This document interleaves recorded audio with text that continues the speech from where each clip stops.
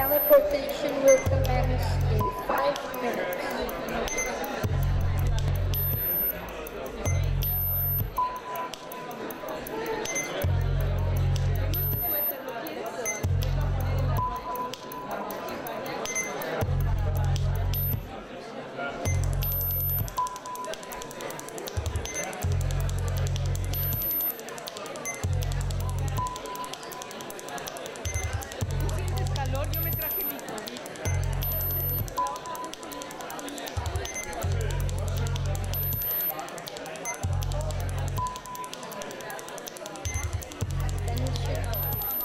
Do not leave any luggage unattended.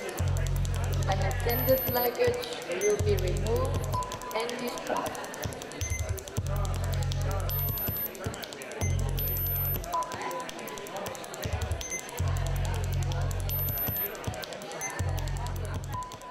Attention, ladies and gentlemen. This is an announcement from planet X31. Please take your seats.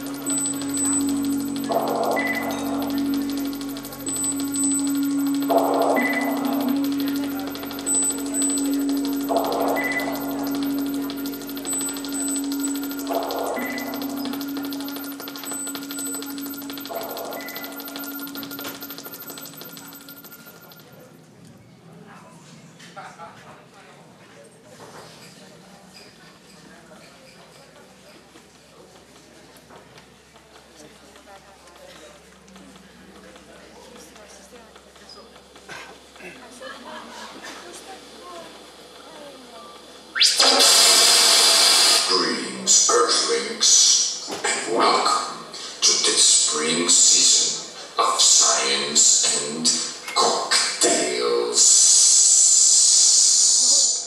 Science and Cocktails is an initiative that tries to bring scientific lectures and entertainment closer together in a relaxed environment. It is organized by a bunch of people who believe that scientific research is worth spreading. Tonight's teleportation will be guided by Charles Marcus, one of the newest acquisitions of the Niels Bohr Institute, University of Copenhagen. He is professor in condensed matter physics with research interests in quantum information and quantum decoherence. He will tell you about the tiny little quantum particles and how crazy the quantum world is. He will tell you if it is really true that quantum mechanics can explain telekinesis, mind over matter, telepathy, consciousness, good vibrations, bad vibrations, and even what your mother had for breakfast. More important of all, he will tell what quantum mechanics is and what it is not. Ladies and gentlemen, after the words of Charles Marcus, we will have Kristen Osgood, who has been called Wild Man of the Danish Chess Court of Arms and the Trent in Danish chess. Kristen Osgood has gathered a special constellation for this evening Science and Cocktails, composed of Dan Peter Sundland, Ned Fern, Jimmy Newborg, and Kristen Osgood. End of transmission.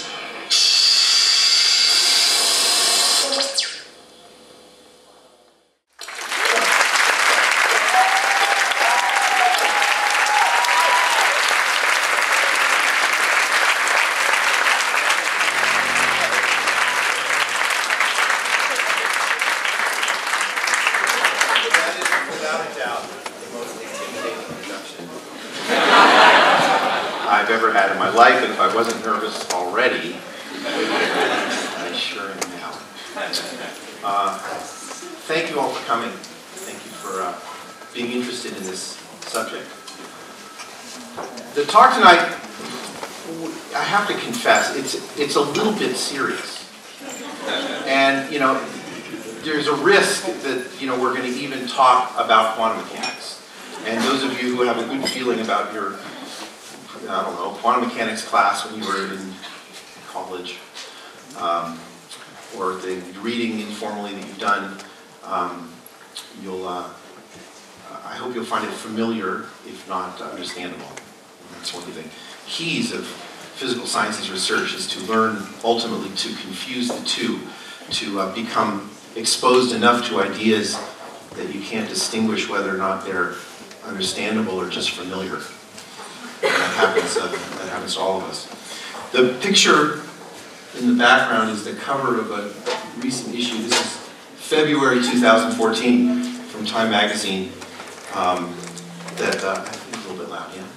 That had this kind of provocative title on the front of the magazine. It promises, it doesn't say what it is. It promises to solve some of humanity's most complex problems. It's backed by Jeff Bezos, NASA, and the CIA.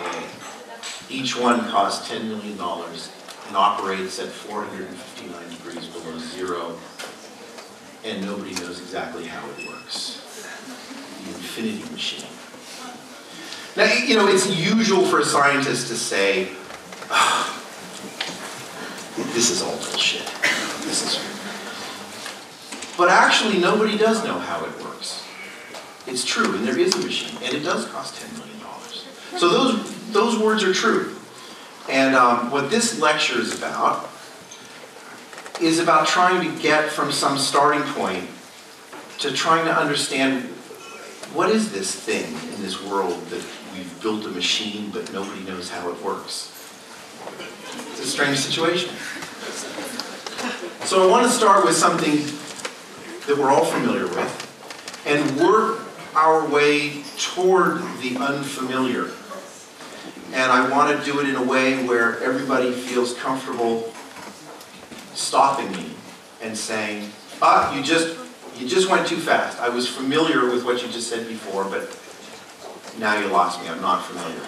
So maybe I can even, the people who have sacrificed chairs to, you folks exactly right here, will you take the responsibility of, for the rest of you who I might not see their arms, if I say something that, like it was okay a minute ago, but now it's not okay anymore, you say it's not okay. Because it's probably the case that many people, because I've gone too fast, because I've learned myself to, exchange understanding with familiarity.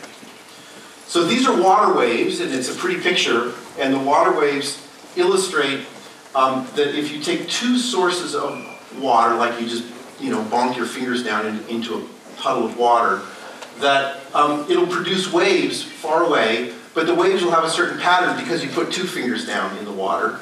And I think that many of you solved this elementary problem. The math of the problem is pretty straightforward. That you can find places like here where there's no water wave. The wave has canceled itself out. The one which was high added up with the one that was low, and it kind of added up to zero. Whereas the ones in this big area, you can see that they're like doubly bright. They're high waves and low waves and high waves and low waves. And it just comes from adding up the two sources of the waves that maybe here, look, they're exactly out of phase. So the high one and the low one are right on top of each other. So the high one and the low one add up to zero. So this would be a place where there'd be no wave at all.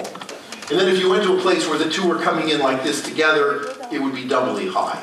And then you can, make it into a math problem if you want to, but don't do it. The point is to see that there are places where there's high amplitude and places where there's low amplitude of these waves that are adding up. Now what's interesting is all kinds of things act like this, act like waves. Light does it. And so here's an example of two light waves that have impinged. I should go back so you can see the pretty picture first. Here's two light waves that have come, and to get them lined up so that the first blobs are lined up together and they're not shifted in some way, a common way to do it is to take one light coming in and put two little slits in the pattern, and then they both start off together because they came from the same light, and they go out in these patterns, and the same thing happens. There's a place where they add up to nothing in the middle, where the high of one and the low of the other added up to nothing. And then there's other places where the high of one and the low of the other were on top of each other, and they made a doubly bright wave. And that's all I want you to see now, is that you can imagine that if you had two sources of light that were from this kind of a situation, that what waves do is they can add and subtract from each other. And I want to contrast it with other things in your life, like if you're riding your bike across an intersection and there's another bike there. You don't have the situation then in which, good thing your minimum was right next to his positive, so you went through each other and nothing happened. It doesn't happen with things like people and bicycles and, ping pong balls and physical objects that have a certain location. They don't do that. So there's this property of waves that are familiar. It's not an abstract idea. It's every time you splash in the water, you see these kinds of waves, and they do that thing, which we'll call interference. Now, where life gets interesting is if I take light and I let it come very, very faintly through, like I just turn the amplitude of the light down to nearly nothing. What I'll see on the pattern, and this is from an experiment, but it's captured on a background screen where the light went through, is that you see the individual. Okay, I'm introducing a new term now. Introducing the term photons, the individual particles of light that land on the screen that make a little blip. And when I let the thing go, and I let it accumulate, you see it makes a pattern. And the pattern on the screen has these same stripes that the light came from the two slits. There's places where it adds up to nothing, and the places where it doubles, and then it adds up to nothing, and then it doubles, etc. And now it's a little bit hard to think about. I have to say it's very hard to think about this. In fact, if you're going to make any noise in the front about my saying something that doesn't make any sense, it's going to be now. This is it. This slide is all of quantum mechanics. Almost. There's a couple more things, but this is basically it. So let me say what the problem is. The problem is, for the light to act like a wave coming from a single source, it needed to be lined up, and then from these two sources, like where I was splashing, it needed to add up to either a double or a nothing. Okay, we did that already. So it had to have come from this place and that place and added up to either a double or a nothing. Now, something fun is happening now, which is like, let's take that one, for instance. That one's not able to go on both sides at the same time. It's over there. So it has to somehow get to the screen knowing precisely about the distance, because if you do the math, you have to know how far these are apart and how far this distance is to get how far apart the stripes are. So this guy had to have been over here also. So when I tell the story of the particle was over here, this is just a drawing, and it's a bad drawing. It's a deceptive drawing. Because if I say that the only way I can get a null spot, like this spot right here in the middle where they don't go, is if the one that starts from here and the one that starts from here add up to nothing, I gotta ask you, like, what about this guy? I mean, he's over here now. Was he over there also? Now it should be totally unbelievable, like I'm trying to trick you. Like I'm telling you something that's manifestly untrue, only it seems like that's what happens when you do the experiments. And I have to say, that is what the founding fathers in this city experienced 100 years ago. Was that there were experiments that would be done that Bohr and Heisenberg and Schrödinger and Dirac and the great heroes of our field thought, this doesn't make any sense at all. How do I tell a story in which particles, maybe in this case it's electrons, doing the exact same thing. The electrons impinge upon the screen, and that electron lands right there on the screen, that one, right there on the screen, and it makes a bright spot on the screen. It is, at that moment, there. But you see that it makes a bright, dark pattern, which means that earlier, it must have been in both parts of the interference experiment at the same time. Well, all you can do is say, I can make up math to explain that. But I don't really have any understanding of it. It just seems like it's just wrong. Because if you think about the implications of that, if you think about the fact that what we can say is that the light coming out of this light and coming to your eye and registering on your retina, just like making the spot there, wasn't anywhere until it landed on your retina. It didn't have a location. You gave it a location. It wasn't someplace, like they taught you in school, on its way to your eye. And good thing your eye was there, and your eye caught it. Which is, it sounds silly, but that's actually what, what everybody said, right? You say, you'd see these old pictures from the ancients about light coming out of your eyes. And they say, oh no, that's not how it works. The light goes into your eyes. The light comes from the light bulb and goes into your eyes. And you never thought, the light that's coming into my eyes didn't have a location until I gave it one with my eye. But there's no other way to explain this story. In 100 years of quantum mechanics, we have no other way of explaining the story, except to say that by measuring something, you give it a reality. Okay, you can imagine how weird the world's going to get now. It's interesting, this is electron waves. These are manifestly particles. These are the things that are in atoms. These are the things that flow through the wire, but they can be made to be in different places at the same time and have this interference experiment. And what's great is the discovery of this in the 1920s was itself an accident. If you read the paper, and this is the Nobel Prize winning paper that announced that electrons can show an interference pattern just like water waves. Here's how the paper begins. It's called Diffraction, which is this adding up of waves. Diffraction of electrons by a crystal of nickel. And I love the introduction to this paper. Imagine if we wrote scientific papers like this now. The investigation reported in this paper was begun as the result of an accident which occurred in the laboratory. Those of you who are scientists in the audience, next time you submit to your advisor a paper, start it off like this, and then tell them that you plan on winning a Nobel Prize for this paper. At that time, we were continuing an investigation, first reported in 1921, this is now 1927, of the distribution and angles of electrons scattered by a target of ordinary nickel. During the course of this work, a liquid air bottle exploded at a time when the target was at high temperature. This is a Nobel Prize winning paper.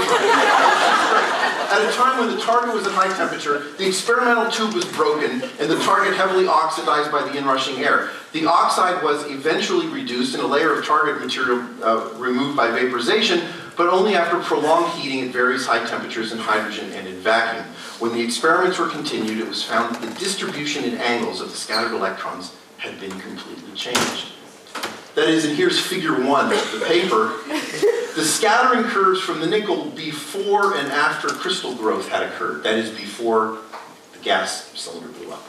And it looked like this before, and afterwards it had all of these maxima and minima and maxima and minima, as if the electrons had used the crystal in nickel as the spots off of which it would reflect and make this pattern. Accidental discovery, utterly puzzling. It also tells you something about data, that is, it has to be the experimental art to see that in going from something that looks like this to going to something that looks like this, you not only have changed the world, but you've changed philosophy. That's kind of nice. It makes it nice to be an experimentalist and have the possibility of having data that goes from this to this change philosophy. So what I do for a living is I make electronics, but not the kinds that are in, cell phones or radios or anything like that. I make electronics that are sufficiently small that the physics of this interference effect that makes all of the electrons inside of it be in multiple places at the same time shows up inside of these chips that we make. And so I'm going to use the example of my own experimental research as the story of how to go from this funny fact about our eye gives the photon its reality to the cover of that Time magazine article. So here are the chips. Here's it held in a pair of fingers and connected inside of something that's a commercial chip socket that goes inside of a modern piece of electronics. And you can see little wires that connect this object. And here's this thing. You can see I would be about holding it in my hand about like that. And here's this chip on the inside. And we use techniques in the laboratory called photolithography and electron beam lithography and all kinds of fancy techniques with large tools that let us place metal on the surface of a semiconductor. A semiconductor is something that will change it, how well it conducts electricity when you put a voltage on it. So down at the vanishing point of this thing, and I keep having to change tools because first of all a light microscope, and then a light microscope runs out of light, and then it runs out of everything, and so you have to keep changing tools to look at this thing. But it keeps vanishing all the way down into the middle of this thing on the size scale of a micron, or half a micron, a little object that sits in the middle that we can play with electrically. And you see that all of these lines that form this object were all the ones that went all the way out to the outside and were connected by wires that we can then turn the knobs on. And they go all the way down to something. Now, a red blood cell is about 8 microns in diameter. So we're fabricating little electrical circuits which would easily fit on the surface of a red blood cell. But they're all connected to wires that just go to voltmeters on the outside and we can control them. So it's almost like we're making artificial atoms that are not much bigger than that size that we can play with these devices. And while these are rather expensive tools, I have to say that they're not particularly hard to work. You can just draw a pattern using a CAD program that shows you where to put the lines, and the tools make these devices. And you have to cool the system down near absolute zero, so you have to buy that machine too. But if you throw enough money at these things, then you get all the tools in, and you can do these experiments. And they're not the kind of thing that are so esoteric that they're hard to picture. But when you make these devices, now you can make something that's a little bit like that two-slit interference experiment that I showed you before. For instance, imagine that I had an electrical circuit where I could make electricity flow from the top of the circuit down to the bottom of the circuit. And I could say, well, now electricity that flows this way, well, I guess I have to say it flows that way. and it flows this way at the same time. But if I think of it made out of individual electrons, then I have to say, well, I guess the electron went this way and it went that way at the same time. Okay, not so bad. And here's the experimental evidence, which is if I put on a magnetic field that goes through this hole in the middle, I can make an interference pattern, just like the interference pattern that shows up on the wall, bright, dark, bright, dark, bright, dark, except in this case, the bright, dark is controlled by magnetic field, and the bright, dark is how well it conducts electricity. And that interference pattern is the same interference pattern as the bright, dark on the walls that shows that the electricity must have gone both ways at the same time. Or it wasn't anywhere until it was measured. Because I only gave it two choices. But had there been a third, that would have also participated in the interference. In fact, it would have gone anywhere you'd allowed it until you told it, where are you? And then like the little black dot, it would answer the question, I'm right here. You say, wait a minute, I thought you were over there too. No, I was never over there. There was a chance that I was over there. But it turns out I wasn't. So when we talk about the waves in quantum mechanics that interfere, you laugh, but that's what the wave is. The wave is a wave of the odds that the particle was there. Those waves of probability, not the probability of something that's kind of everywhere at the same time, but the probability that if I measure, it will be right there and not over there, moves as a wave. That wave is called the wave function. And it's the wave of the probability of it being in only one location when you measure it there. I hope it's getting strange. I mean, I hope that this is starting to bother you a little bit. Like, they pay this guy? Because so here, now, it gets even weirder when there's electrons compared to light. Because electrons carry charge. And charge other and nothing happens. It doesn't happen with things like people and bicycles and ping pong balls and physical objects that have in a certain location. They don't do that. So there's this property of waves that are familiar. It's not an abstract idea. It's every time you splash in the water, you see these kinds of waves, and they do that thing, which we'll call interference. Now, where life gets interesting is if I take light and I let it come very, very faintly through, like I just turn the amplitude of the light down to nearly nothing. What I'll see on the pattern, and this is from an experiment, but it's captured on a background screen where the light went through, is that you see the individual, okay, I'm introducing a new term now, introducing the term photons, the individual particles of light that land on the screen that make a little blip. And when I let the thing go, and I let it accumulate, you see it makes a pattern. And the pattern on the screen has these same stripes that the light came from the two slits. There's places where it adds up to nothing, and the places where it doubles, and then it adds up to nothing, and then it doubles, etc. And now it's a little bit hard to think about. I have to say it's very hard to think about this. In fact, if you're going to make any noise in the front about my saying something that doesn't make any sense, it's going to be now. This is it. This slide is all of quantum mechanics. Almost. There's a couple more things, but this is basically it. So let me say what the problem is. The problem is, for the light to act like a wave coming from a single source, it needed to be lined up, and then from these two sources, like where I was splashing, it needed to add up to either a double or a nothing. Okay, we did that already. So it had to have come from this place and that place and added up to either a double or a nothing. Now, something fun is happening now, which is, like, let's take that one, for instance. That one's not able to go on both sides at the same time. It's over there. So it has to somehow get to the screen knowing precisely about the distance, because if you do the math, you have to know how far these are apart and how far this distance is to get how far apart the stripes are. So this guy had to have been over here also.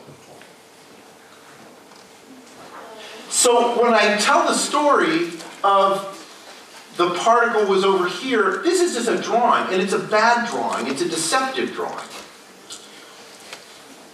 Because if I say that the only way I can get a null spot, like this spot right here in the middle where they don't go, is if the one that starts from here and the one that starts from here add up to nothing, I gotta ask you, like, what about this guy? I mean, he's over here now. Was he over there also? Now it should be totally unbelievable, like I'm trying to trick you. Like I'm telling you something that's manifestly untrue, only it seems like that's what happens when you do the experiments. And I have to say, that is what the founding fathers in this city experienced 100 years ago.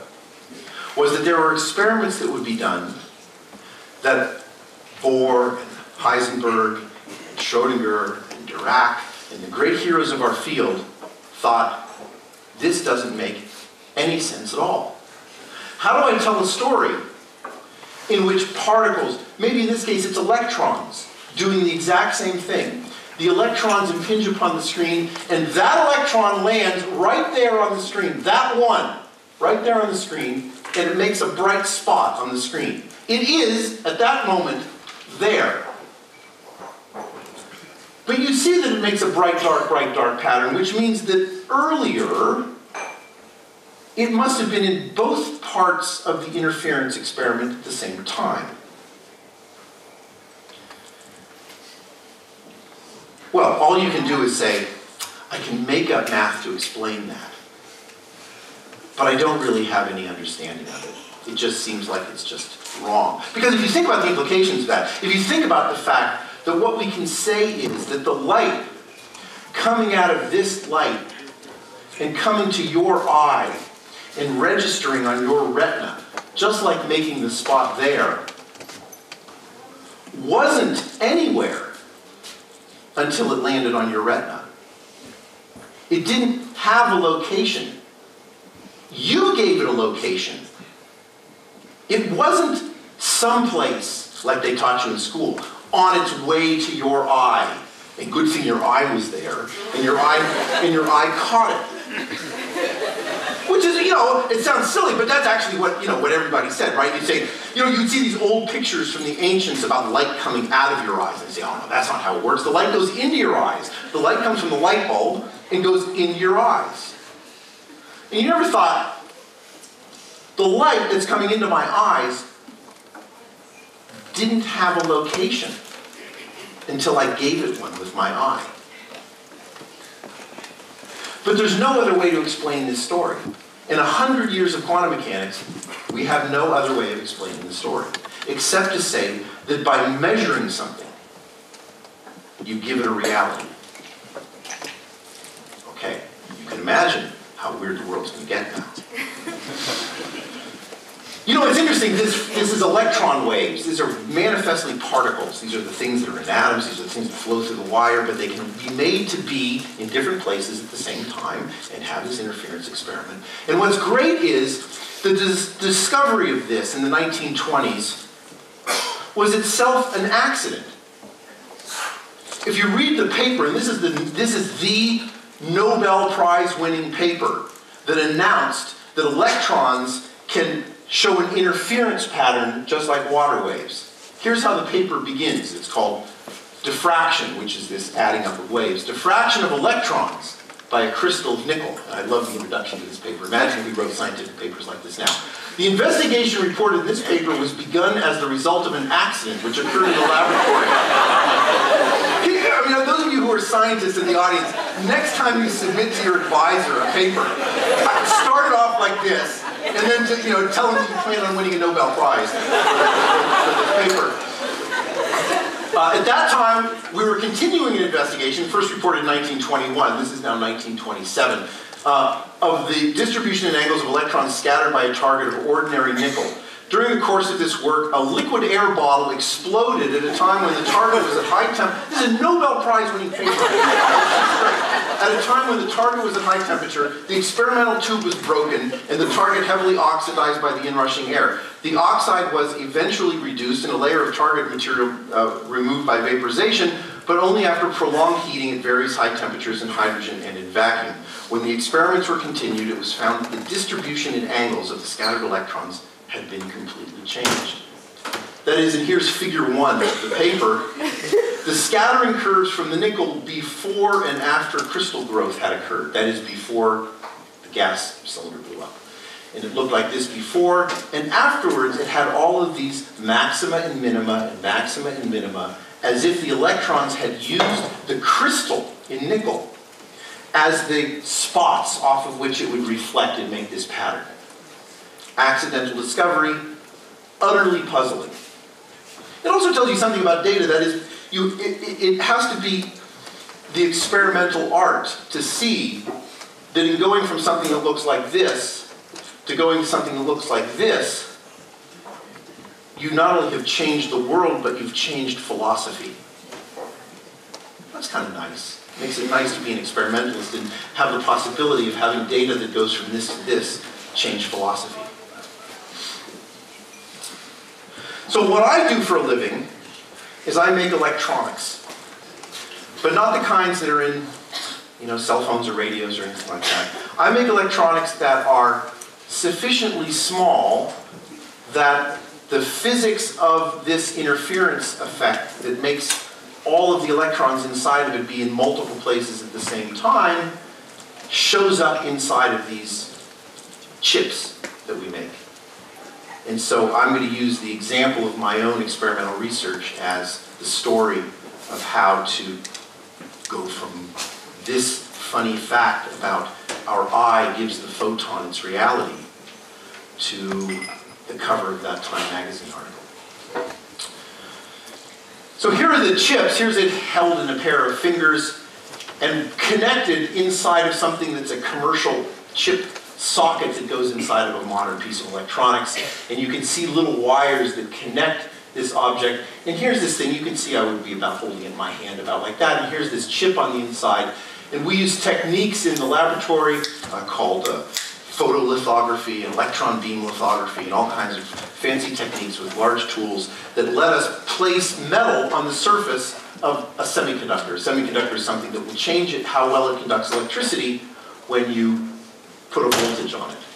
So down at the vanishing point of this thing, and I keep having to change tools because first of all a light microscope, and then a light microscope runs out of light, and then it runs out of everything, and so you have to keep changing tools to look at this thing. But it keeps vanishing all the way down into the middle of this thing on the size scale of a micron, or half a micron, a little object that sits in the middle that we can play with electrically. And you see that all of these lines that form this object were all the ones that went all the way out to the outside and were connected by wires that we can then turn the knobs on. And they go all the way down to something.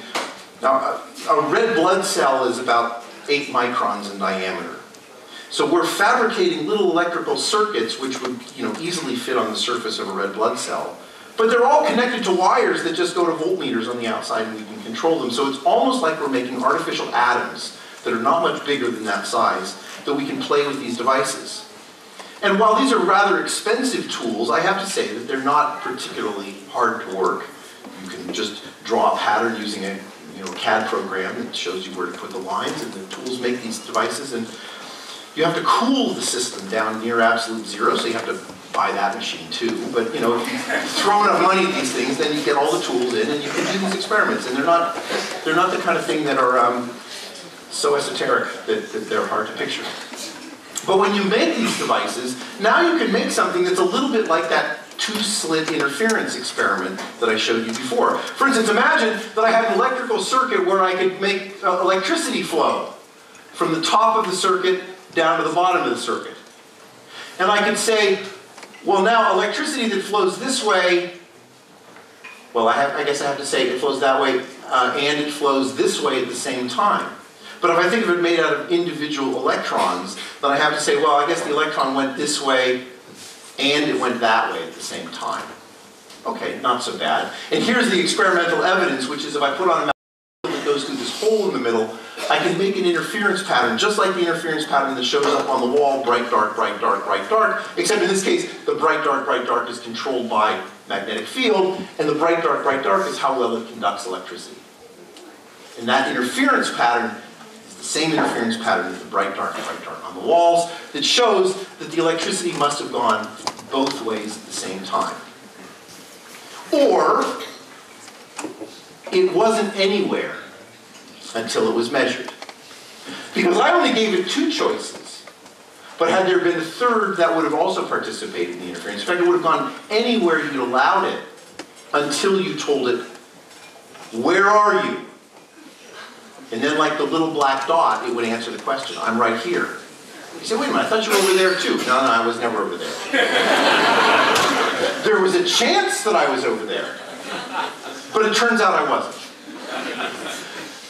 So when we talk about the waves in quantum mechanics that interfere, you laugh, but that's what the wave is. The wave is a wave of the odds that the particle was there.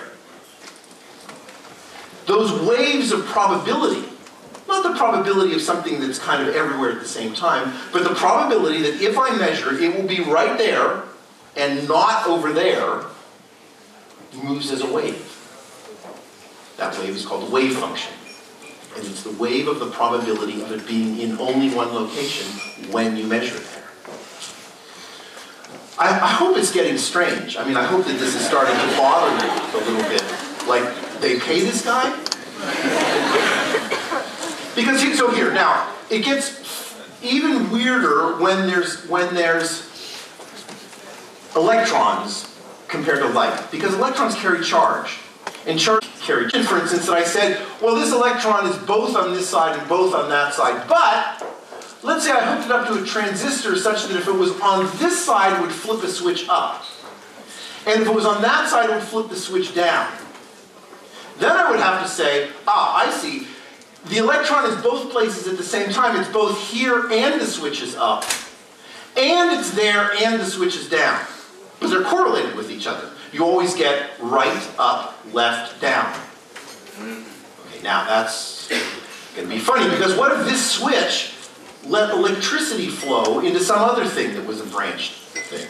But this one didn't, because the switch is down. Then you have to say that other electricity is flowing and not flowing at the same time. And depending on whether I measure it, it either is or isn't letting electricity go on to something else, which itself can then turn on and not turn on something at the same time, depending on whether I measure the first one to be on the left or on the right. So I measure one thing, and it gives me an answer. Remember, it was a probability. It says, no, I was here the whole time. And all of a sudden the switch says, and I was down the whole time.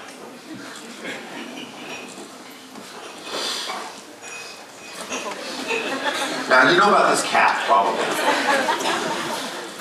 And it was, the point of the cat, which was, again, in the mid-1920s, was that Schrödinger had really just had enough. And he said, now I know that I and you and cats are made out of atoms. And I know that that electron in the atom necessarily isn't anywhere. So I could make a cat, which, for instance, I'll just read directly from the Schrödinger's paper. It said, one can even set apart ridiculous cases. A cat is penned up in a steel chamber along with a Geiger counter and a tiny bit of radioactive substance. There's the radioactive substance, there's the, well, here, we're going to get to that part. Perhaps one of the atoms decays. One atom decays. Maybe or maybe not. If it happens, the counter tube discharges and through the relay releases a hammer which shatters the flask of hydrocyanic acid. It's this thing down here. The wave function of the entire system would be expressed by having it in both the living and the dead cat, pardon the expression from the original paper, mixed in equal parts. That is like the light switch, which was up or down depending on whether the thing went on the left. If the atom decays, the cat is dead. If the atom doesn't decay, the cat is alive. So you say, what's the situation with the cat? And Schrödinger was saying, and please don't tell me that not until I look in the box do I kill the cat or not kill the cat. I mean, surely the cat knows what state it's in. The cat must know whether it's alive or dead, say, for instance. But where is that in quantum mechanics? Where is our theory of which of the two answers is the one that's realized? Because the photon needed your eye to find its location. So the cat needs to know whether the atom came out or not in order to be alive or dead. But someone has to measure the whole system. And until you measure it, maybe it is alive or dead. Now, I think we all have intuitions about life. And so maybe we can leave the cat for just a second. But imagine I do something which is maybe not so different, but I take a chip, like the one in your phone, with 1 billion different transistors on it. And I say, okay, the transistor like this one is on. And it turns on the electricity. Well, I'm sorry, it has to be on and off at the same time. Okay, so this one's on and off, and it lets electricity flow, which determines whether or not that one turns on and off at the same time. But that lets electricity flow over here, which turns on that one, which is then either on or off, etc., etc., etc., for all billion of them. And everybody is on and off at the same time, depending on whether or not the ones that lead to it are on or off at the same time. And then I measure this one, and it suddenly determines that one, which suddenly determines whether these other ones are. And the whole system then collapses into either a live chip or a dead chip, depending on what I've done. So the difference between the cat and the chip is that in order to do these experiments, you can't measure the system. And one of the things that measures the system besides people is temperature. So if the system is hot, then all the vibrations from the side of the hot chamber will tell whether or not the cat is leaning against it or not leaning against it, whether it's collapsed on the side. And it will know. So you have to operate the system at near absolute zero. But of course, if you put a cat near absolute zero, then you're going to know the answer to the question. And so instead, you can ask, what if I did it with something which doesn't need to be at room temperature, doesn't need to be in air, just works just fine. And in fact, it may not be obvious to you. But these things do work just fine. All the way down to absolute zero, or near absolute zero, as near as we can get in the laboratory, these transistors continue to work. So now we can create something very interesting. Indeed, I can say, we can create something that's never existed before. We can create something in which all of these quantum mechanical correlations between being in multiple states at the same time, simultaneously, each influencing each other, can exist. It's all consistent with the laws of physics, only no one's ever made one before, and no one knows what will happen. I have to introduce one other aspect of quantum mechanics, which is kind of not obvious. It's another attribute of these individual particles. They carry around one other piece of information with them besides their location, and if they're an electron charge, and they also have mass, so they bump into things. They have one other attribute, which is their spinning. So like this top, they carry angular momentum. So they're kind of spinning on their axis, and the angular momentum points in whichever direction that they're spinning. And also in the 1920s, there was a miraculous discovery by this guy. This is Otto Stern and his partner Gerlach. Sorry, I'm standing in front of the screen. Stern and Gerlach discovered something interesting, which was that if they took a series of atoms and shined them through a slit, they would find that it came out in one of two populations. Again, imagine having data that looked like that, changing philosophy. But they knew what they had. They wrote a letter to Professor Bohr on Stockholmsgade in Copenhagen. And they said, "Dear Professor Bohr, attached is the experimental proof of direction quantization." I'll tell you what that means in a minute. "We congratulate you on the confirmation of your theory." There it is, right there, a little smiling mouth on its side, confirming the theory. What they had done was, they had built a magnet that had a gradient of the magnetic field, so it was stronger on one side than it was on the other. And when they put, in this case they used silver atoms, but they put particles that went through, and then something interesting happened. If those things behave like little spinning objects, and they put it through a gradient, if it's spinning up, it would go up. If it's pointing down, it would go down. If it's pointing sideways, it wouldn't go anywhere.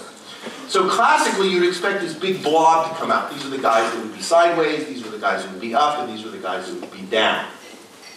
And what Stern and Gerlach found was it only divided into two piles. It only divided into the pile that was either up or down. So you, again, measured something and determined the space quantization, the axis. What if the whole machine had been sideways? Again, it would have divided into two piles, because each electron would have been asked the question, are you up or are you down? And it would have said, I'm up. It wouldn't have said, well, it depends on what orientation you mean. It would have just answered the question, I'm up. Now, if the thing was sideways, it would have said, are you east or are you west? It would have said, I'm west. It would have said, look, I just answered you that I was up. Now, how can I be up and west? Whatever question you ask it, it would give one of two answers. That way or that way. How could it possibly know in this collection what question you were going to ask? But again, we see like the photon that lands on your retina. By making the measurement, you determine the state. Before you made the measurement, it wasn't up or down. It wasn't in any direction until you asked, or until you put your eye there. You made it up or down. The apparatus made it up or down. It wasn't like that before. Otherwise, you would have gotten this distribution. And as you see from the postcard, you only get two piles when the magnet's on, not a whole big blur. The middle part is blank. Nobody was undecided. That's what all the excitement was about. Let's think about the implications of that for a second. Let's do the following experiment. Let's take a helium balloon, and we take the helium atom that lives as an individual atom, and the individual helium atom has two electrons. You probably remember from chemistry that this shell is full. This is an inert gas, it's non-reactive, and the reason that it's full is because the two electrons are oriented with this angular momentum that they've got oppositely. One's up and one's down. It doesn't matter what up and down is now, but let's say you did the following experiment. You took those two electrons and you separated them a long distance away from each other. Really a long distance, the diameter of the galaxy. And you separated them and let them go for as long as it took to separate out like that. And you know that they started off in a helium atom, and one was up and one was down, whatever orientation that was up. And then you took one of these Stern-Gerlach machines that measures the answer, and you measured this one. And you said, what direction are you? And it says, I'm up. Well, these two have to be anti-correlated. So this one would all of a sudden become down. When I say all of a sudden, I mean it would instantaneously become down on the other side of the galaxy. I measured this one, and this one had to be the opposite. Now this sounds like the correlations that you would discover all the time. I reach in my pocket, I don't have my keys. I left them in my office. They didn't just suddenly appear in my office. They were in my office the whole time. I just didn't know until I reached in my pocket and found out that they weren't here. I didn't like send them to my office through the act of reaching into my pocket. Okay? But this is different. This is different. Because I asked a specific question. Had I asked, are you east or west? It would have answered. It would have said, I'm west. And then this one would have been east.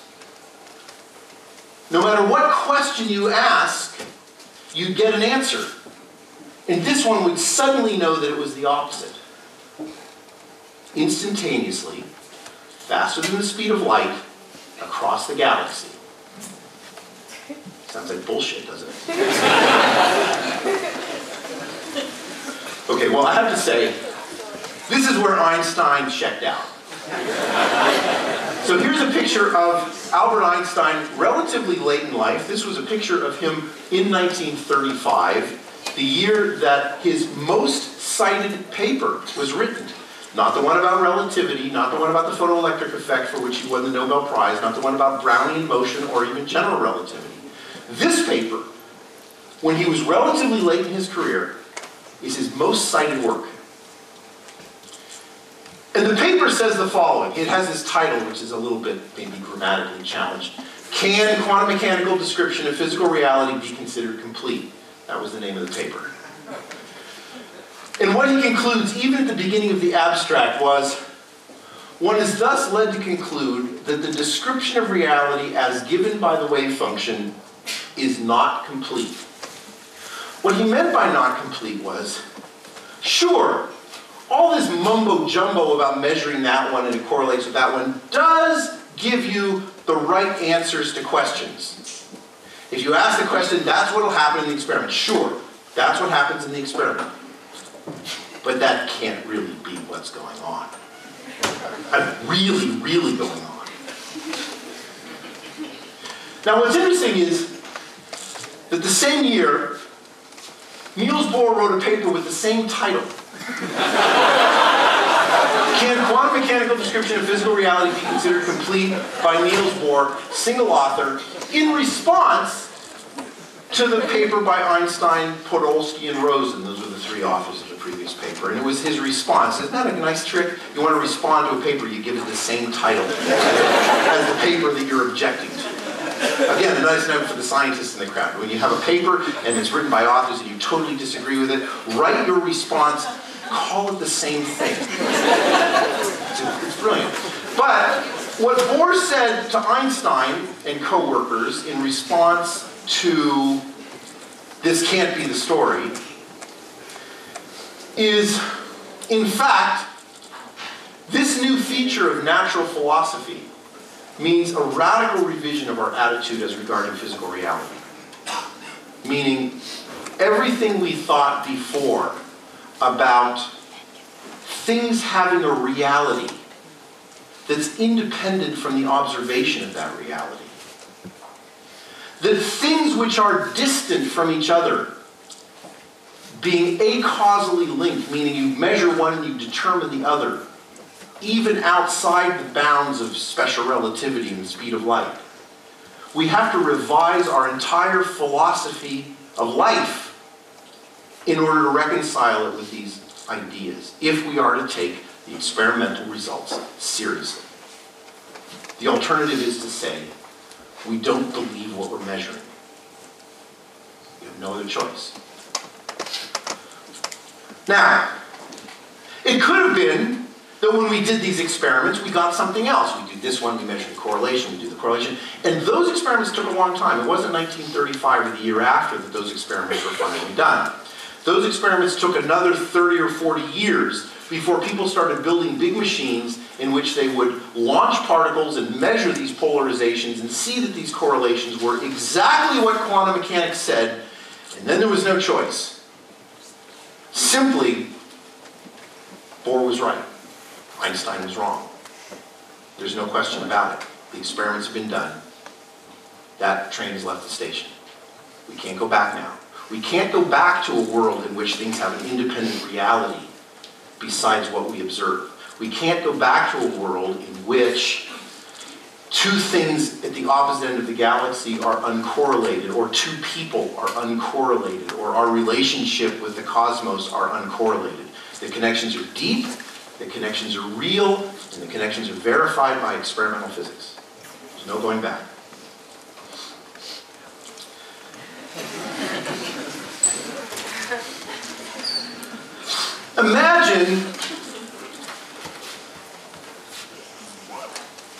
Imagine somebody is found in the wilds of the Amazon practicing voodoo, and they're brought back to a very precise clinical laboratory environment, and voodoo is tested. They stick a pin in over here, and over there someone says, ouch. And they test it. And it's true. What would you do with it? I mean, you say, oh, that's great. Now I can hurt somebody from far away. But you should be more imaginative than that. You should be thinking, oh, if everything I ever believed about the way the universe works is different than I thought it was, I got to be able to do something with that. Actually, I didn't know what I couldn't think of anything, actually. So I thought, well, there are people who believe in voodoo. And so what do they do with it? So I went to the internet, and I saw, if you buy voodoo dolls, what can you do with them? And so here they are. You can get a luck voodoo doll. That's good. You can get a money voodoo doll. You can get a love voodoo doll. Or you can get an all-purpose voodoo doll. And the crazy thing is, it costs the same. I don't know why anybody wouldn't just get the all-purpose voodoo doll. But in any case, the website, you can find it yourself. You can even see that there are people who wrote in from Alexandria, Louisiana, about how well they work, and it was fantastic. They got the whole purpose. And, so I really believe, I'm serious, that this is the kind of level of new reality we're facing. Once we understand the implications of the experiments, what else in our life is different now? What else can we do differently? And I'll give you one tiny example from my field of research, which seems like a very, arcane, not so interesting little bit of mathematics and physics. And it starts with a very tiny bit of audience participation, which is trying to find two prime numbers that multiply together to give you a product. So here's an audience participation one. We need two prime numbers. A prime number is a number which is only divisible by one in itself. So we got two answers here. 3 and 5 were the two answers that were given, and that is correct. Those are the two prime numbers that multiply together. They're both prime. You can't divide either one by something except for one in itself. And it gives you 15. Okay, we're all warmed up now. Next one.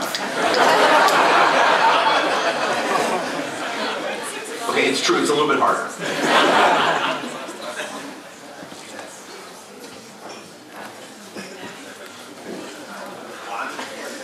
That's right, one, and that's wrong. That's wrong. Because 4633 is not a prime number. I want the two prime roots. Okay, let me say something that's interesting, and I think that you're all kind of thinking it, which is, I have no clue. I don't even think we ever learned that. I don't know what to do on the paper to even begin to figure that out. If it was a hard multiplication problem, you'd say, I don't want to do it. I'm relaxed, it's evening. I could do it if I wanted to, but I don't want to. Right? This is different. This is like, if I said, I'm going to give you 1,000 kroner right now to give the answer, you still wouldn't know what to do.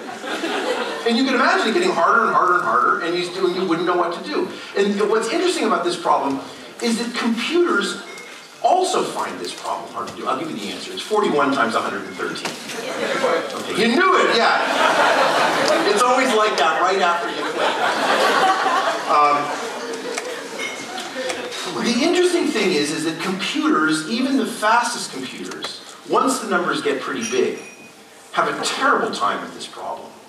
And what's funny about it is, it's like a one-way key.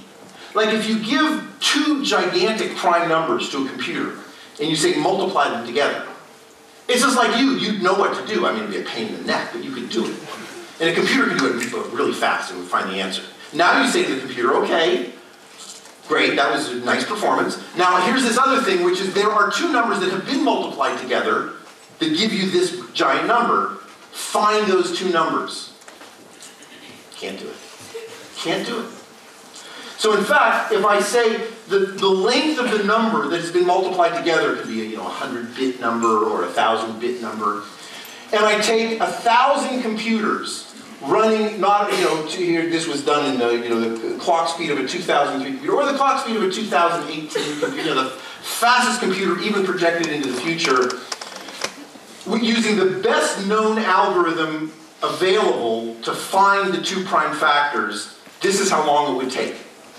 Okay, so even a number of a couple of thousand bits long, it would take the best known algorithm, the age of the universe, to solve the problem. So that's what you call a difficult problem. Now, what's less known is that that's why you can type your credit card into the internet and buy a book or something and not have other people be able to decrypt it once it's been encrypted. Because on your end and on the other end, somewhere, there are 2' numbers that are being multiplied together, and there's no computer that can figure out how to break them apart. So you have a key, and Amazon has a key, and they're put together, and no eavesdropper who's trying to break the number apart can figure out how to break them apart. So all of internet security relies on the fact that there's no solution to that problem that anybody knows how to do. Now, there may be a solution, but nobody's found it yet. Nobody's found a way to do this problem quickly. And so, for now, it's okay to use internet commerce and these ones that are HTTPS, when it has a little S on it, it means secure. Now you say, oh, I know the NSA can decode these things. Well, I can tell you they can't, because there is no known algorithm for doing this, not even at the NSA. On the other hand, if you had a quantum computer, I think I might have even left this off the graph, and I'm sorry about that, sorry. If you had a quantum computer that could take all of these things at the same time, then all of this stuff becomes very easy to do, and you could probably, the curve disappeared off of here, I'm sorry, but a 2,000-bit number comes in at about 1 day using this algorithm. So now, going back to the very first view graph about why is the CIA interested in this quantum computer, this is the answer. They want to know a couple of things at the CIA. First of all, they'd like to know how to make one of these machines. They'd also like to know something else, which is, I think, more interesting, which is, what kind of encryption can't a quantum computer break? What kind of encryption is safe from even the cat being alive and dead at the same time? The answer to that question is, it's not known. The class of problems which can be solved by a quantum computer, or the class of problems which are quantum resistant, they call it. That is, you can't do anything, even if you had a quantum computer. That's a better way to protect information. So there's all of this deep connection between what happened 100 years ago in Copenhagen, where all of these deep mysteries of how the world works. And then someone asked the question, yeah, it's strange, but is it good for anything? And this is one answer to the question of what's it good for. It would be very interesting if you could make a machine that could do things that other machines can't do. But maybe even more profound than that would be to ask the question, what class of phenomena are possible in quantum mechanics that human beings have never seen before? Because the machines have never existed. There are many examples of things that if there wasn't a human maker or a maker on another planet with high intelligence wouldn't exist. And this may be one of them. We don't know what this would do because we've never found one sitting around to play with.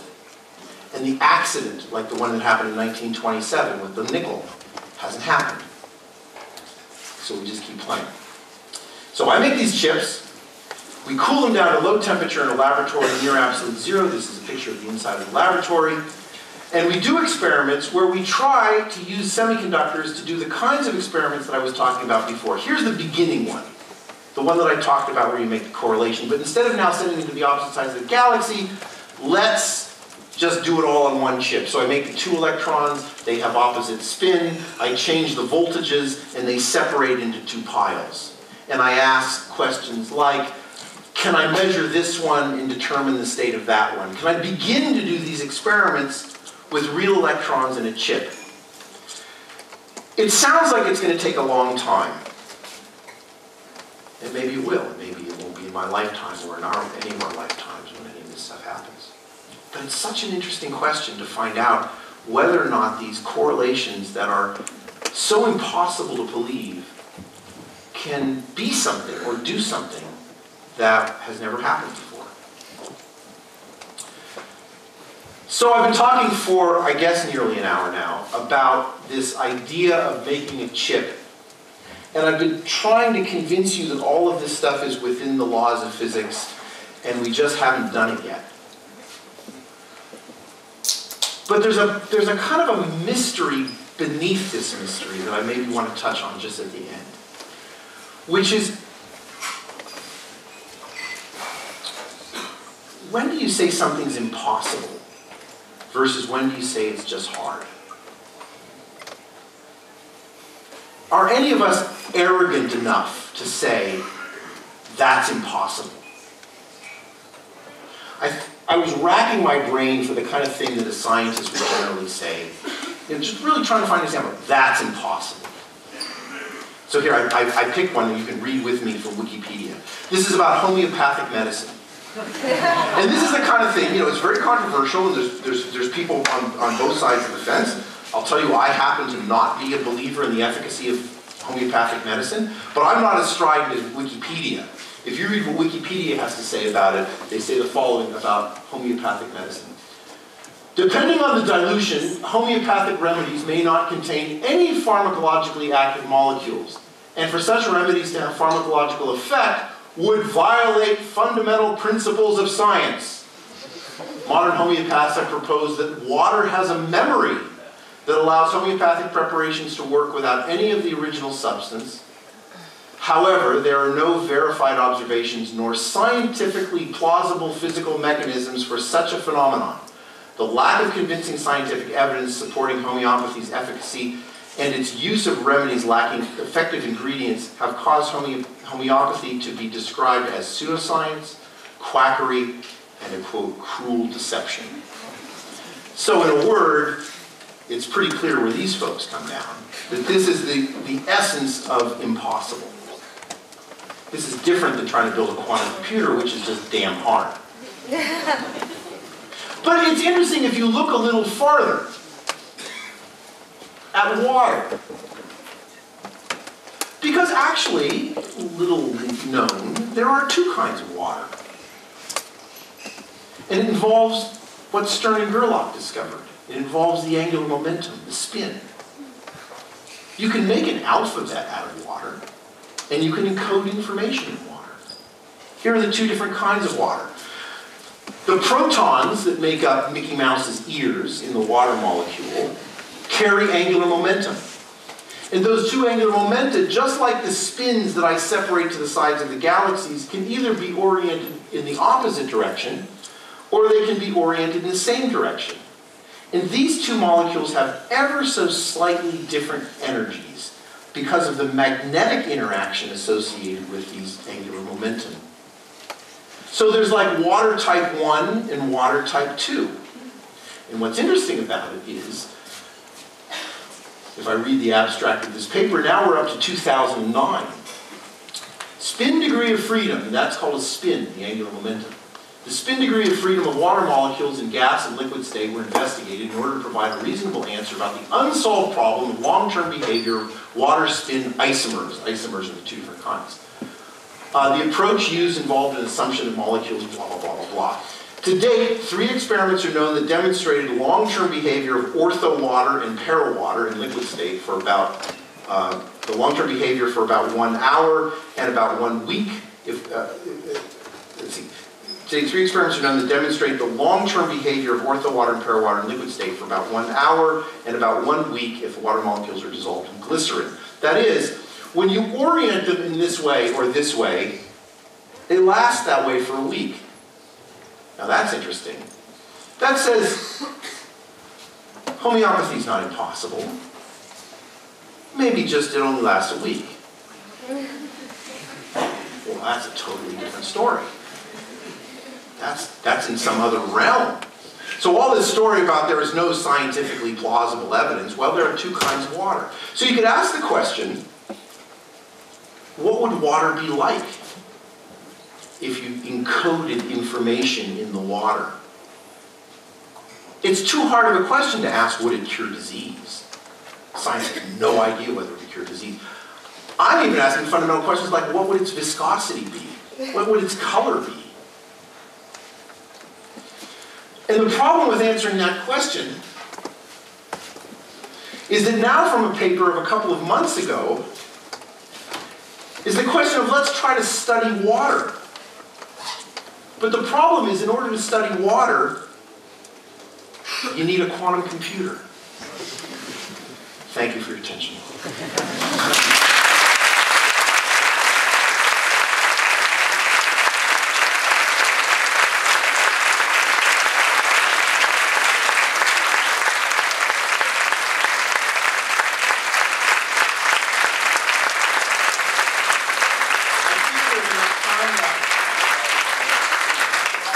I think there's enough time left if people want to just ask, random questions. So please feel free.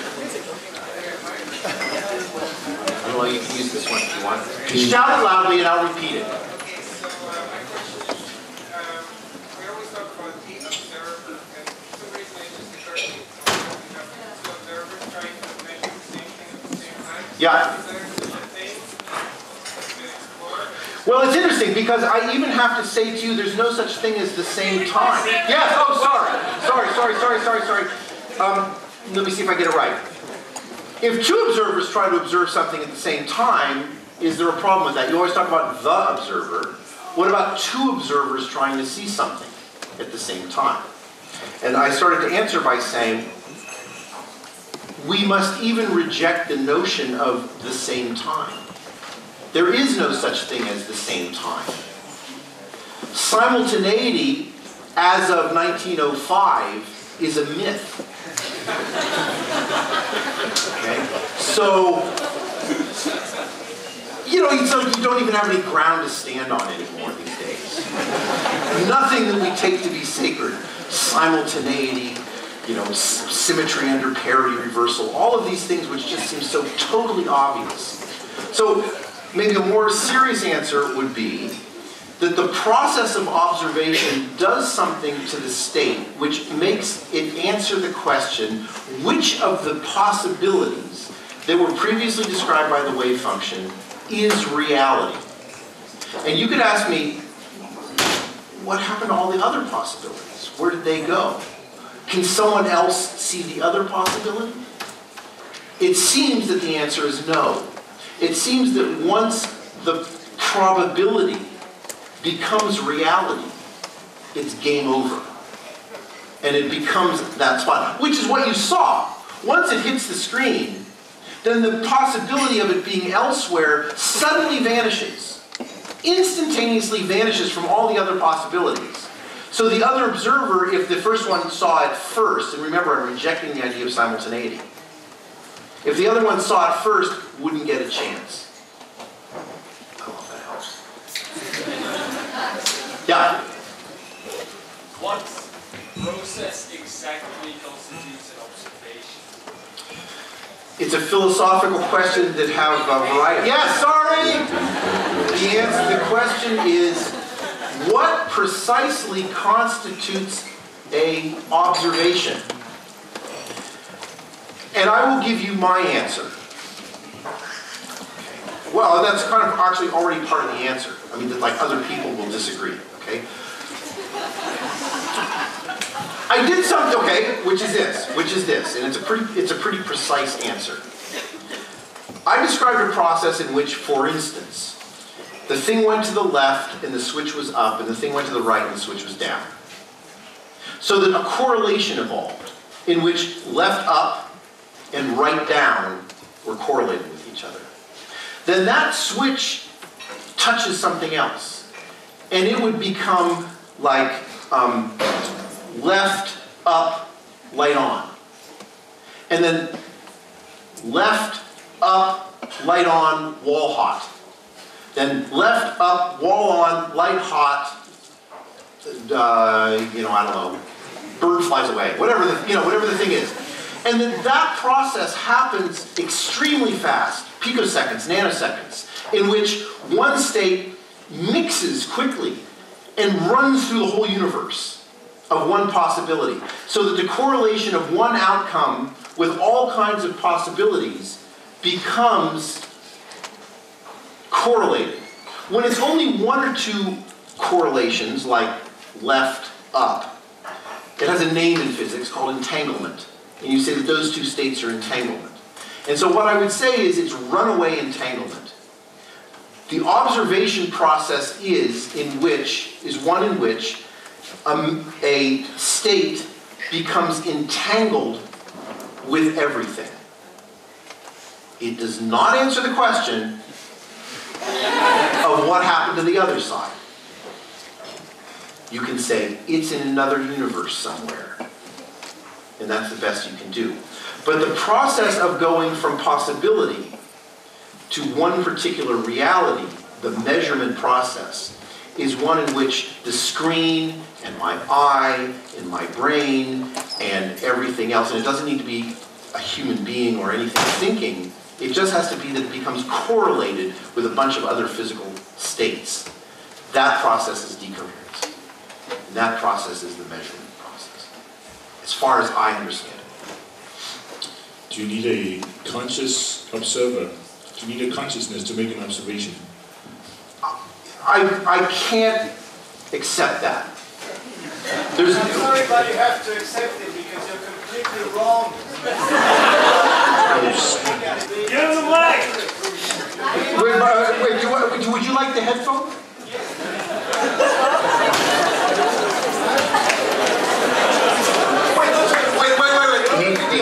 Do you want to know what this guy is saying? Wait, can we make a deal? Yes! Let's make a deal. Let's make a deal. I give him the microphone and 3 minutes. I have the voice. Is that fair? Okay. Microphone in 3 minutes? Okay. All right. Okay, you speak. There's the law of eternal recurrence. That's how it operates. Wait, we missed the first part. Sorry again, because Right? interrupting. No, sorry. You live in a computer, simulated reality. Yes. There are two laws. The law of eternal recurrence is the first thing. It keeps on running. Everything is on this recurrent function. You see the running process. The second law is the law of attraction of information, which is how it builds up the database.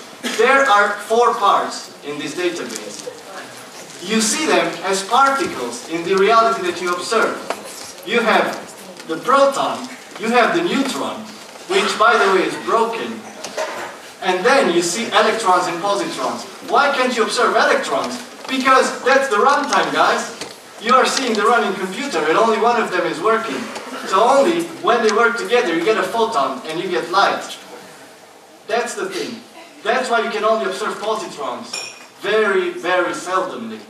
You are looking at the runtime and it's never in the same place. If you look at a piece of code being executed, 11101, whatever, you don't know where it is. You're going to see something different all the time. But it's just 3 particles. It's collecting. All of history is a tree running. All you read in the Abrahamic religion and in all religions is actually true, if you look at it, from the point of view of trees of execution. That's all it is. You have a fate, just like you're being told, because you're being run by the computer program. In your left brain, you are having all the programming. In the right brain, you are having all the programming. In both of them, from different computers. Your pineal gland is the middle. This is the same shape as the atom that I told you about. You see? You have the neutron. Bam! It's dead because it's broken. And you have the proton, which is still working and is controlling all of your life. The whole language that you see around you is a construct. This program was built to disassemble the matrix so you can see it with your own eyes. Okay.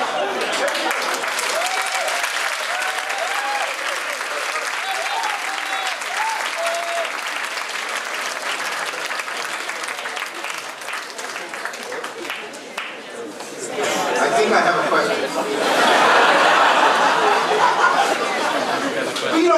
But it brings up an important point. No, it does, I'm serious. The important point that it brings up is not unlike this parallel universes comment that I made, and not unlike the comment about the difference between impossible and difficult, which is that science is governed by experiment. So, I would challenge the previous speaker to say, help me decide whether what you've said is true or not, by telling me what I can measure that would show that it's not true. That's the key piece of logic in experimental science. I got the experiment for you. No, but careful. It has to be an experiment. This is fundamental. It has to be an experiment that shows that you're wrong. That's a key idea. You can't prove an idea with an experiment. You can only show that an idea is wrong. It's not an idea. So the burden is to find experiments which refute ideas. We are in the refutation business. We are not in the proof business. All of the ideas that I've said to you today, and all of the ideas of this gentleman, are provisional. They are provisional until something else comes along that refutes the idea. The engine of scientific progress is showing that things are wrong, not that they're right.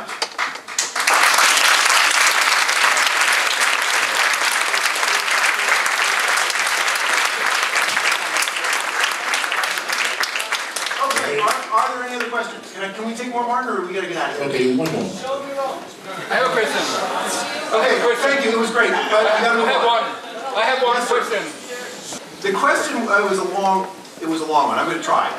It was, are you saying, since there's only one photon, let's say I turned the amplitude down so low that the photons went one at a time, really like, the time between photons was longer than the time that it took to get to the screen.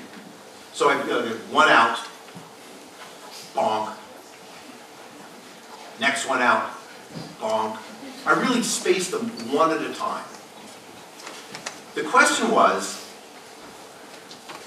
where's the other photon? There was only one photon. Are you saying, he said, that photon is interacting with itself, or some like ghost of itself that went some other way? And the answer is yes. The answer is yes. And if I gave it 3 choices, I'd have to take all 3 into account. And if I gave it all of space, I'd have to describe all of space as the possibilities of where it could have gone. It's only a discrete number because I set up the problem in a simple way with a discrete number of choices. But in fact, the space of options in real space is a continuum. It's all places at the same time until it's measured, as far as I understand. All right. I have a question. I have one last question. Final.